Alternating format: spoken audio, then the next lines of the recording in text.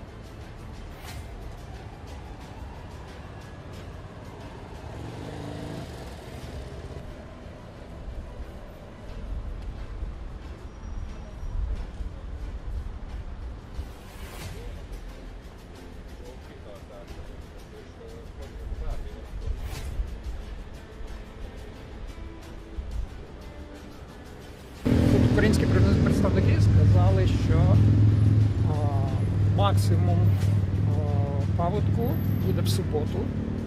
В суботу ввечері ще вода підніметься на пів метра, half метр. І це дуже погано, що такий паводок і є постраждалі, і є навіть загиблі люди.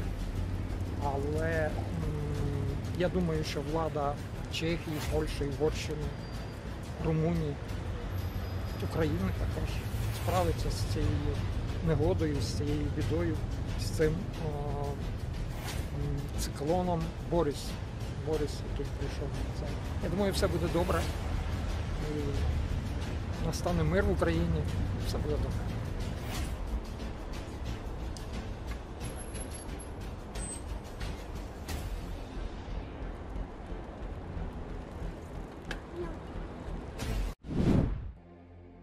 Flood waters continued to rise in Hungary on Thursday as authorities shut down roadways, rail stations and ferries along the Danube River. In the capital, Budapest, water spilled over the city's lower quays and threatened to reach transport infrastructure like trams and metro lines. The high water level was visible opposite Hungary's parliament building in Budapest, with some street signs partially submerged by the Danube. Further upriver, in a region known as the Danube Bend, homes and restaurants near the riverbanks were inundated as officials and volunteers continued to place sandbags to reinforce levees.